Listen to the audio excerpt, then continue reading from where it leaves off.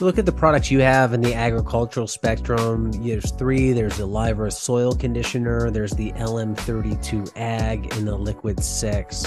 For farmers and gardeners, which one should they look at? So the soil conditioner is obviously the raw material that is designed for building soil organic matter. That's the reason you use it. The liquid humic acid is primarily to be used with your water for like newly established plants, trying to loosen up the soil conditioning properties like for compaction.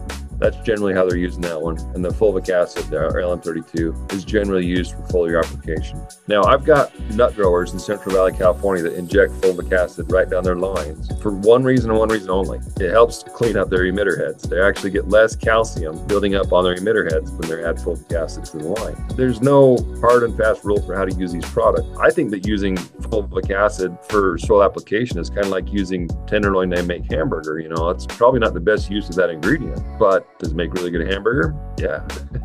So it's just a matter of how you use these tools.